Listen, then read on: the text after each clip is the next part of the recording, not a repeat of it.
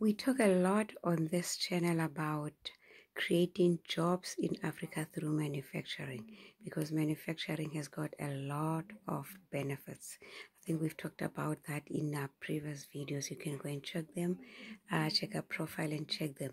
In the last one, we were talking about we gave a recipe about producing or manufacturing a Jamaican peanut porridge. And we said that when you want to produce or manufacture a product, you have to know that there is a demand for it. And when you know that there is a gap in the market, there is a demand for it, then you will do a research of the ingredients needed to produce that and the machinery needed. You'll do a research of that so that you can work out the cost, how much it is going to cost you. Today we go a little further than that and we talk about marketing. Whenever you produce a product, you need to know who you are producing it for, need to know the target market and where they are, and how to get the product from your factory floor to the right people, because you don't want to produce and find that you are sitting with a product that is not selling. You want to sell, you want to get money, you want to grow your business, you want to get a profit.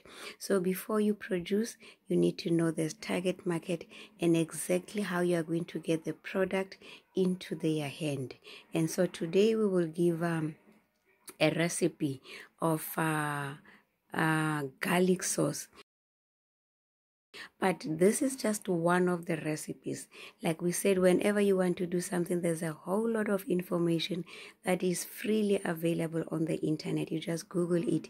We just give one recipe, but it is not the only one. There are different types of recipes for this kind of a sauce, for garlic sauce.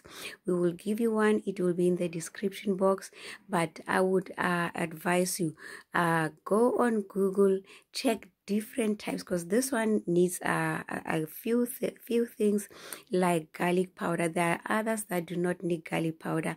This one needs to be cooked. There are others that do not need to be cooked. So before you decide, check the internet, the Google, for free recipes and decide which one you want to take. And of course, before you go big with anything, always test it on a smaller batch. Make a small amount of it to test, to see whether you like it and whether it comes out right.